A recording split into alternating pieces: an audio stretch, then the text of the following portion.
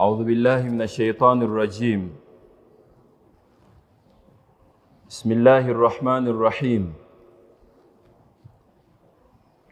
الحمد لله رب العالمين، الحي الذي لا يموت، خلقنا فأحيانا منذ نعومة أظفارنا إلى يومنا هذا، وضعنا جل شأنه في الدنيا وما تركنا هملا، بل أرسل إلينا المصطفى محمد صلى الله عليه وسلم بشيرا ونذيرا ورحمة للعالمين، أدى الأمانة وبلغ الرسالة ونصح الأمة، وتركها على محجة البيضاء ليلها كنهارها، لا يزيغ عنها إلا هالك.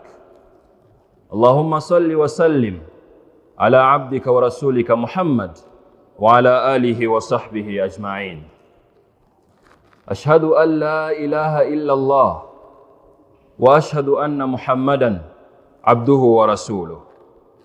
أيها الإخوة والأخوات، اتقوا الله حق تقاته وكونوا بشرعه متمسكين، ولا تموتن إلا وأنتم مسلمون، حيث قال في محكم تنزيله: أعوذ بالله من الشيطان الرجيم، يا أيها الذين آمنوا اتقوا الله حق تقاته ولا تموتن إلا وأنتم مسلمون.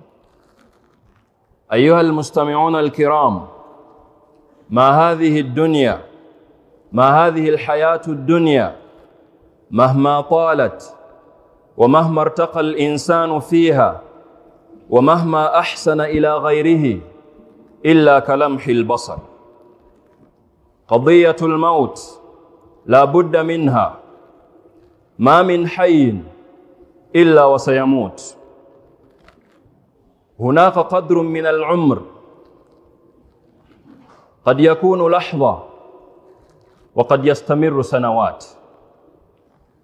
قد مضى من العمر ما مضى، فالسؤال الوحيد أوجهه إليك: هل بقي من الحياة ما مضى بقدر ما مضى؟ ما مضى كلمح البصر، والذي بقي سيمضي أيضا كلمح البصر، ثم يحاسب الإنسان أمام ربه. يقول عز وجل في محكم تنزيله: أعوذ بالله من الشيطان الرجيم، الذي خلق الموت والحياة ليبلوكم أيكم أحسن عملا وهو العزيز الغفور. وعن أبي هريرة رضي الله عنه قال: قال صلى الله عليه وسلم: أكثروا ذكر هادم اللذات، أخرجه الترمذي. أيها الإخوة، قد يتعجب الإنسان من موت شخص دون شخص لحسنه وفضله إلى الناس، لكن الله تعالى يقول في محكم تنزيله: عسى أن تكرهوا شيئا وهو خير لكم، وعسى أن تحبوا شيئا وهو شر لكم، والله يعلم وأنتم لا تعلمون. البقرة. بعد موت الإنسان المؤمن يبقى وراءه أناس أحياء من الأقارب والأحباء، يبكون من الحزن، يبكون على فراش الميت، ولكن روحه منعمة. ثبت عن النبي صلى الله عليه وسلم عن عتبان بن مالك أن النبي صلى الله عليه وسلم قال: إن الله تعالى قد حرم على النار من قال لا إله إلا الله يبتغي بذلك وجه الله. All praise is due to Allah subhanahu wa ta'ala. May His peace and blessings be bestowed upon His beloved Prophet Muhammad sallallahu alayhi wasallam, the one who fought tooth and nail for Islam to get to every corner of the world. I request Allah subhanahu wa ta'ala to bestow His full blessings and mercy onto His beloved Prophet Muhammad sallallahu alayhi wasallam, and whoever is to follow his footsteps till the day of judgment. Allahumma ameen. I bear full witness that none is worthy being worshipped but Allah subhanahu wa ta'ala. And whoever is worshipping anything else, we consider that the highest level of oppression. O believers, brothers and sisters in Islam, I urge you all to be Allah conscious. It's because Allah subhanahu wa ta'ala guided us in the Holy Quran. O you who believe, live as Muslims, behave as Muslims, and consider requesting Allah subhanahu wa ta'ala, supplicating to Him not to take you, pass you away, not until, or maybe not until you are among the believers. This evening, inshallah, I wanted us to discuss about a fact that is bitter. If you're alive, you know that death is a fact. Allah subhanahu wa ta'ala tested us human beings, whoever is still alive, with the fact of death. We all know that Allah subhanahu wa ta'ala created us and put us onto this earth. And with our being alive, Allah also created death as a fact. Anyone who is alive must taste death. Your age you're in right now, you're alive for 20, 30, 40, 50, 60 and above years. The one question is, are you sure what you've lived, you're to live it again? If you're 20 years, are you sure you still have some 20 more years on earth? If you're 60, are you sure you still have 60 years on earth? Considering that fact, Allah subhanahu wa ta'ala bestowed onto us, whoever is living, they must taste death. As a human being, at times we find it very bad. At times a human being becomes too emotional as they lose their loved ones, as they lose their parents, as they lose brothers, sisters, friends. At times it's hard. It's a bad experience for them to go through that. But then, that's a bitter fact. All of us are going to go through that. What normally confuses me, if at all, logically, we would find sense in dying, it wouldn't have made sense for some people dying and others are still alive. You all know that if your parent is dead, they were practicing Muslims, they were nice people, everyone wouldn't wish them to die. But Allah decided, and He was like, I need them to me, and they're no more right now. If at all it was you to consider who to die, at least I know that you have better options to choose who to die and who not to die. That's why Allah subhanahu wa ta'ala in Quran was like, A'udhu billahi minash shaitanir rajim, Alladhi khalaqal mawta wal hayata. Allah is the one who created death and life. لِيَبْلُوَكُمْ أَيُّكُمْ أَحْسَنُ عَمَلًا, just to test us. If at all you know that you're going to die tomorrow, maybe you're alive today, but tomorrow you might not be there. that alone is a factor for a Muslim believer to consider behaving well and practicing good. Ayyukum ahsanu amala. It's unfair for someone who knows the fact of death to consider not behaving well. It's unfair for someone who knows the death as a fact to not consider behaving well within the society. Why? That's the sole reason as to why death is there. If you know that tomorrow you won't be around, that alone is enough for you to be a good Muslim, to be a good practicing Muslim. And it's a fact.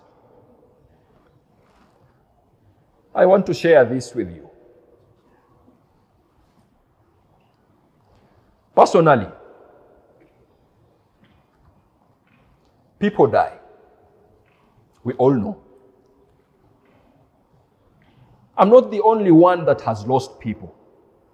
At least I'm sure if you're here and you're listening to this, you've lost someone. In any position. Maybe they were parents.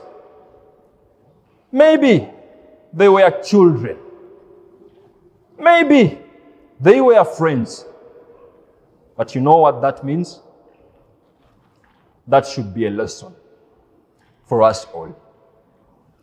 And I want to dedicate today's sermon to anyone that is being tested by any loss of someone. Most especially if they are believers.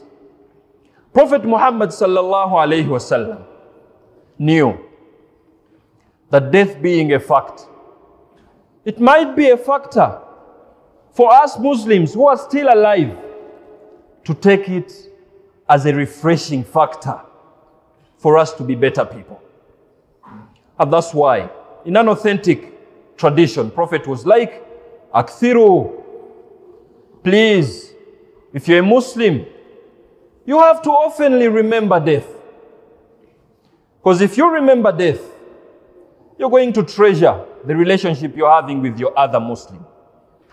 If you consider remembering death, you won't waste time uniting, being a good Muslim with your parent. Because at least you know, tomorrow they won't be there. Tomorrow you won't be there. And the fact that you treated them well might help you to be sure that probably heal from the experience, emotional depression you're in just because of that loss. And I want to give you glad tidings from Prophet Muhammad sallallahu alayhi wasallam. Because maybe when a believer dies, yes, we cry, we shed tears. But as we shed tears, let's remember that Allah subhanahu wa ta'ala is busy welcoming them with smiles.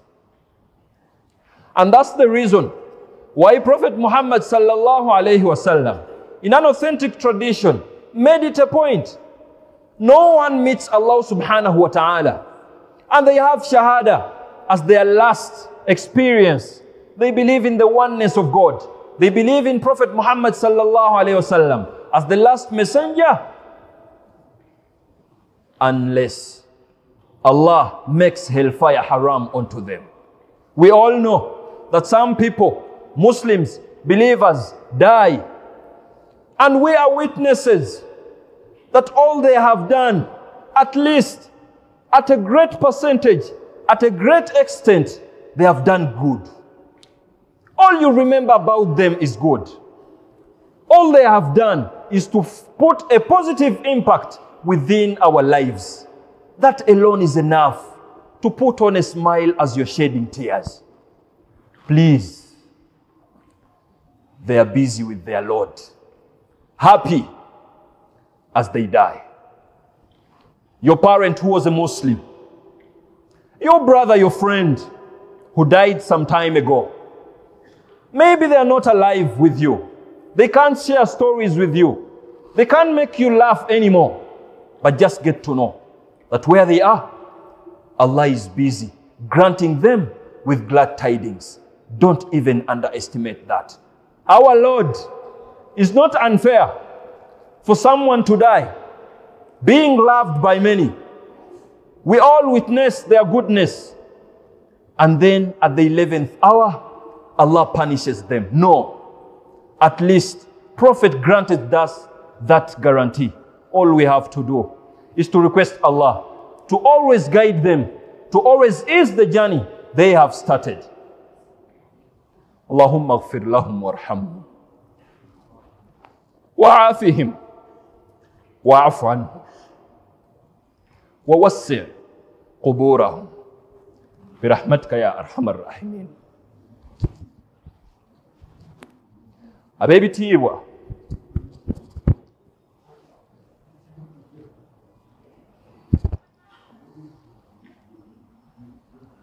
woba oli mulamu okimanyi kyokufa gyekuli. Ebbanga Allah lyakuwadde ku nsi kuno myaka 15, 20, 30,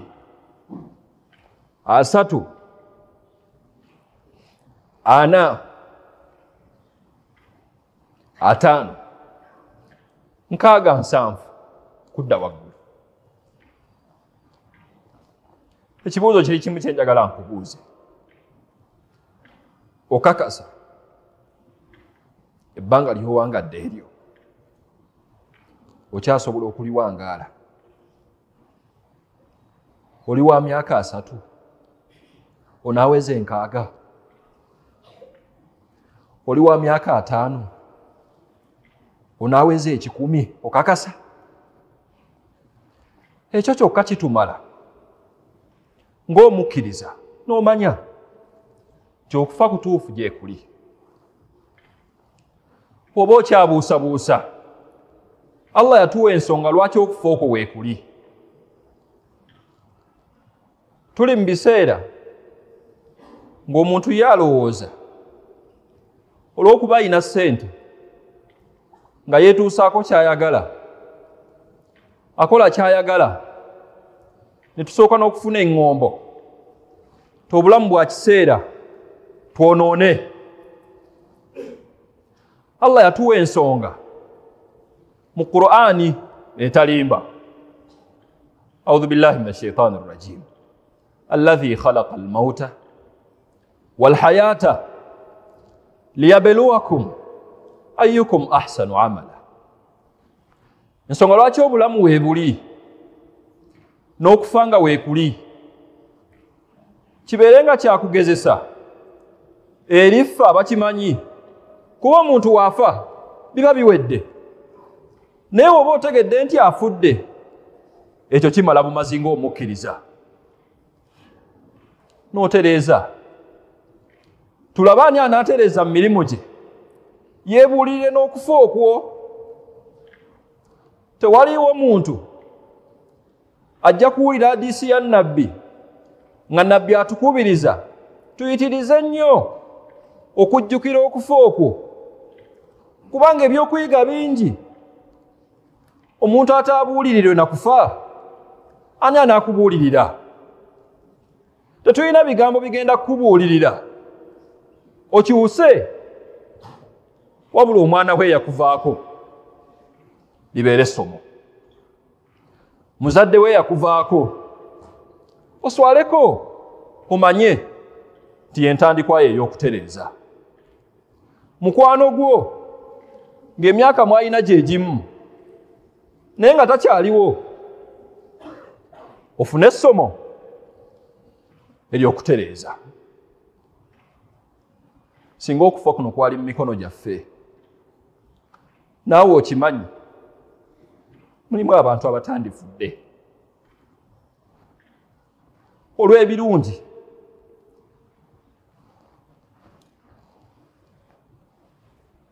bye tubafunamu. Abantu aboononefu weebali, abantu abalalu weebali, abantu abalwadde nga bali mu kkoma weebali nga newe yandifudde kisobola okutegeerekeka amangu. Era singa walina obuyinza obusalawo ani afa ani asigala, wandibadde onoonyeza mu bantu abatwala obulamu buno obw'ensi for granted. Naye Allah asalawo n'atwala gw'ayagadde. Era omukkiriza akawungeezi k'olwaleero njagala neegumye nga naawe wenkugumya. Omuntu yenna yali akuvuddeko nga musiraamu munnaffe mukkiriza, okaabangamu ng'olekamu, kubanga nabbi waffe Muhammad sallallahu alayhi wasallam yatugumya kuba yakimanya omuntu waakuvaako kiruma, waba tannakuvaako ne kikuluma agenda kukuvaako kikulume. Naye nabbi yatugumya nti Allah oyo yasalawo n'atwala gw'ayagadde, nga bw'aba mukozi wa mirimu mirungi tubadde tumuganyulwamu kituufu, naye Allah amuyita asobole omuwa empeera ye asanyuke. Yensonga lwaki nabbi waffe Muhammad sallallahu alayhi wasallam yatutegeeza mu hadithi ng'agezaako tukakasa ti bw'ogezaako n'olowooza ti Allah akoze ensobi okutwala omuntu gw'osinga okwagala, jjukiranga aya ya Allah egamba mu Qur'ani, asa an takrahu shay'an, oyinza okwetamu ekintu olw'embeera gye kigenda okuyisaamu, wa huwa khayrun lakum, naye nga kye kirungi gy'oli. Wa asa an tuhibbu shay'an, oyinza okwagala ekintu omuntu waabeerewo nga mulamu lubeerera, naye nga mu kubeerawo kwe muyinza okubeeramu ekitali kirungi, Allah n'amutwala mangu. Allah amaliriza aya nga akutegeeza, wallahu ya'lam, Allah yasinga okumanya, toyina ansa z'ekyo. Wa antum la ta'lamun, ffe ng'abantu tetumanyi. Lwaki atwala abantu betuganyulwamu ng'abantu baboogerako birungi byereere, n'aleka abantu be bajulira abantu abasinga obungi nti boonoonefu? Tetumanyi. Allah yasinga okumanya. Lwaki atwala muzaddewo nga yakuweerera akoze kinene nnyo okulaba ng'oli muntu, n'amutwala ng'omwetaagira ddala? Tetumanyi. Allah yasinga okumanya. Lwaki atwala omwana wo omuto atannakula? Tetumanyi. Naye Allah yasinga okumanya. Ekyo ng'abakkiriza tukimanya. Naye njagala tuganyulwe mu bigambo bya nabbi ng'atukakasa ti omuntu omukkiriza bw'afa obulamu buno obw'edduniya n'abuvaako, tukaabe nga tulekamu, kubanga ne gy'agenze masanyu meereere. Nabbi yatuuka n'okutugumya nti Allah yennyini qad harrama ala nnar, yafuula omuliro ogwo nga guli haramu, tegujja kwokya ku muntu. Ajulidde nti Allah ali omu, n'omubaka we ali omu, yasemba, n'afiira ku ekyo okujjako ng'omuliro tegujja mulaba, tegujja mwokya. Olowooza Allah mulyaza amaanya okujjawo omuntu ng'abantu abasoma mu 100 bakakasa nti abadde muntu mulungi, newankubadde nga alina we yaseerera. Ekyo kyokka bwe tusaba Allahumma arhamhum, ayi Allah basaasire, waghfir lahum, basonyiwe, wawassi' quburahum, ogaziye kabuli zaabwe. Allah tasobola bba mulyaza amaanya ng'abantu abo baali bakkiriza ne bafa nga bakkiriza, n'ababonereza kimanye tije bali balabanga we wasinga okusinga gye bava. Nsaba Allah abeerenga agumya buli aviiriddwako omwagalwa omuzadde oba yaviibwako omuntu gw'asinga okwagala amugumye, naye amugumye nga naye wamusanyukirako nti gy'asisinkanye wa Allah gy'ali era musanyufu. Y'ensonga lwaki nnabbi yakitwala nga kikulu otuwa obubaka obwo ng'obwo ng'ate kyandibadde kisobose obutabitugamba. aqulu qawli hadha wastaghfirullaha li wa lakum wa lisaa'iril muslimina min kulli dhanbin fastaghfiruhu innahu huwa at-tawwabur rahim. Respected brothers and sisters in Islam, al-mahmudu huwa Allah wassalatu wassalamu ala man la nabiyya ba'dahu. I want to conclude today's sermon with 3 points. Point number 1, as a believer, please always remember that death is a fact. As you disrespect others, as you oppress others, as you disobey others, as you abuse others, please, just at a moment remember that there is time where you won't be in position to do anything. And whoever you're abusing, whoever you're disrespecting, are the only one that are having a chance of supplicating for you. Please always remember that. If you do remember that, it's going to help you to be a better Muslim. It's going to help you to be a good Muslim in a society. Secondly, always consider praying for the deceased. Just because they have spent 20 years down, buried, it doesn't mean that you forget them. No, don't be unfair to them. At least once in a while, remember them, pray for them, respectively, in line with the relationship you had with them. And lastly, please be rest assured, as you die, whoever is dead, and they were Muslim believers, they believe in Allah and in the last Prophet Muhammad sallallahu alayhi wasallam, that alone is a factor for Allah to consider granting them glad tidings, Jannatul Firdaus. I understand they might be punished if at all they're having some bad deeds. But let's remember that Prophet Muhammad sallallahu alayhi wasallam taught us that there are 3 options.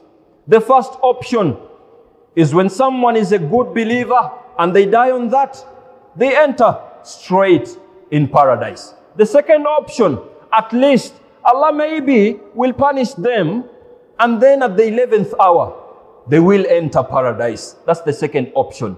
And the third option is they will enter paradise fi mashi'atillah, as a result of Allah's mercy. So as someone dies, please always remember that if they are believers, that alone is a factor for Allah to consider for them to enter paradise. May Allah subhanahu wa ta'ala forgive the shortcomings of our deceased, of our beloved ones. We know Allah is not unfair to the level of us pleading to Him to forgive them, not until Allah will definitely forgive them. Abebitiibwa, munzikirize mmalirize kutuba y'olwaleero n'ensonga 3. Esooka, jjukira nti okufa gye kuli. kikumalire okwetereeza. Tewali bigambo muntu byayinza kwogera ne bikumatiza ng'omuntu gw'osinga okwagala ng'akuvuddeko, ekyo kikumala ng'omukkiriza n'otereeza. Tukifunenga essomo. Ekyokubiri, tujjukirenga nnyo okusabira abaatuvaako. Olw'okuba muzaddewo amaze emyaka giigyo mu ntaana, tomulyaza amaanya bw'otamusabira. Olw'okuba mukwano gwo yakusooka okufa, tomulyaza amaanya bbanga kuyitawo nga tomusabiddeeko.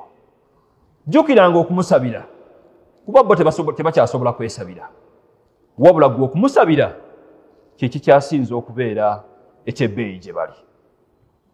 N'ekisemberayo ddala nga bw'onakuwala, sanyuka ng'okimanyi nti omuntu bw'afa nga mukkiriza, osobola okuba ng'okaaba kubanga omumiisinga, tosobola kunyumya naye. Naye jjukira nti gy'agenze eyo Allah ye kennyini amwaniriza. Nabbi yatuuka n'otuyigiriza ti omuntu bw'afa nga mukkiriza, option esooka ejja n'agiyingirirawo. Ey'okubiri basooka mubonerezaamuko, naye era luvannyuma n'agiyingira bw'abanga yakola ebibi kasaba nga yali mukkiriza. N'ekyokusatu, wenkakasiza ddala nti Allah ono tayagaliza mukkiriza yenna kwokyebwa. Abantu bajja tuuka okuyingira ejjana, naye ng'ekibaleetedde okugiyingira kwagala kwa Allah na kusaasira kwe. Okakasa omuntu ng'akuvuddeko nga nawe omujulira nga toli wekka, tyabadde muntu mulungi ng'agezaako okulongoosa nga ky'omujulirako. Allah asobola okutulyaza amaanya kweri n'atakkiriza dduwa yaffe nga tusabye Allahumma ighfir lahum, ayi Allah basonyiwe, wa'afihim wa'fu anhum, baddiremu we baaseerera, wawassi' quburahum, gaziya entaana zaabwe basobole okuba nga bali mu bulamu obweyagaza gye bali eyo. Nze ng'omuntu nkakasa ku lwa Allah gwe nzikiriza nga nammwe mumukkiriza, tetusobola saba dduwa ng'eyo ku muntu eyali omukkiriza nga yatuvaako, okuggyako nga Allah amuddiramu era n'amuwa ejjana. Tusaba Allah abeere ng'asaasira abatuvuddeko. Olunaku lw'eggulo mukadde waffe Haji Musa Sewava yatuvudde ku maaso, naye be bamu ku bantu n'abalala betujulira tibakozeeko kye bakola nga tukakasa toba oliawo Allah kwayinza okusinziirira n'abawa ejjana ey'ekitiibwa. Njagala munneggatteko nga mbakakasa tewaliyo omuntu ajja kufa ng'alina emirimu gye mirungi nga mukkiriza okuggyako nga gy'agenze wasinga gy'ava. Tusaba Allah abeere nga agumya buli muntu aviiriddwako omuntu gw'ayagala. Tusaba Allah abeere nga asaasira abaatuva mu maaso, abeere nga abaddiramu, abawe empeera ekyasinza obunene ey'ejjana ey'ekitiibwa. Inna Allaha wa malaikatahu yusalluna ala nabi ya ayuha alladhina amanu sallu alayhi wa sallimu taslima. Allahumma salli ala Muhammad wa ala ali Muhammad kama sallaita ala Ibrahim wa ala ali Ibrahim innaka hamidun majid. وبارك على محمد وعلى آل محمد كما باركت على إبراهيم وعلى آل إبراهيم إنك حميد مجيد. وارض اللهم عن الأربعة الخلفاء منهم أبو بكر وعمر وعثمان وعلي. اللهم أعز الإسلام والمسلمين وأذل الشرك والمشركين برحمتك يا أرحم الراحمين. ربنا آتنا في الدنيا حسنة وفي الآخرة حسنة وقنا عذاب النار. اللهم اغفر أموات المسلمين، اللهم اغفر لهم وارحمهم وعافهم وعف عنهم وأكرم نزلهم ووسع قبورهم برحمتك يا أرحم الراحمين.